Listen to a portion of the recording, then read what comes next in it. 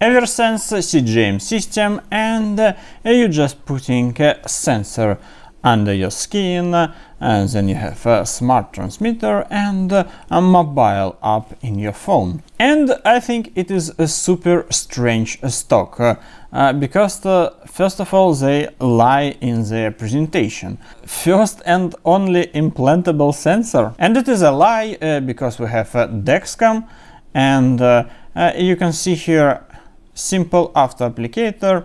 A one-touch applicator easily insert a small sensor just beneath the skin. It is interesting because they look absolutely the same. Here you can see some kind of milestones, and the system can work on the skin for 90 days, and now they're crafting something for 180 days. They have a partnership with Ascensia, and they are quite good in sales, and they wouldn't sell it.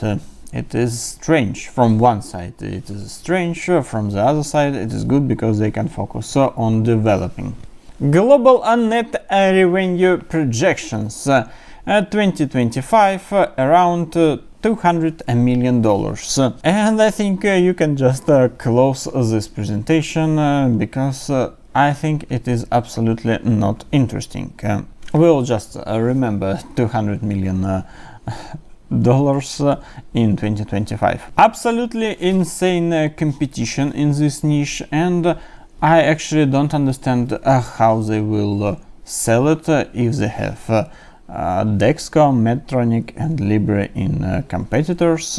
They're going in the right direction, no sensor change for 1 year, no daily calibration, no transmitter on body, and transmitter on body, it is interesting.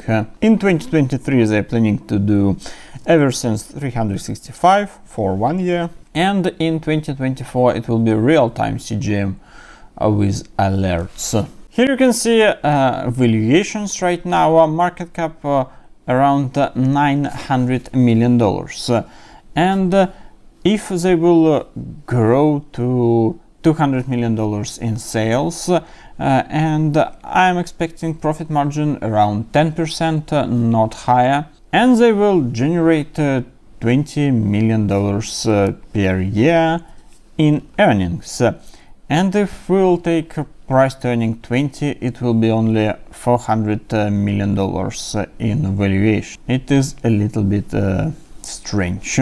And I have to talk about DexCom, main competitor and the biggest one. Sales $1.8 billion, a profit margin already 12%, 12.7%, and price to earning insane 170, price to sales 21. Here you can see some core markets and early stage, plus they are not staying and do nothing. They are preparing new products like Insulet, and they're expecting that in 2045 it will be around 700 million people with diabetes, and it is sad a little bit.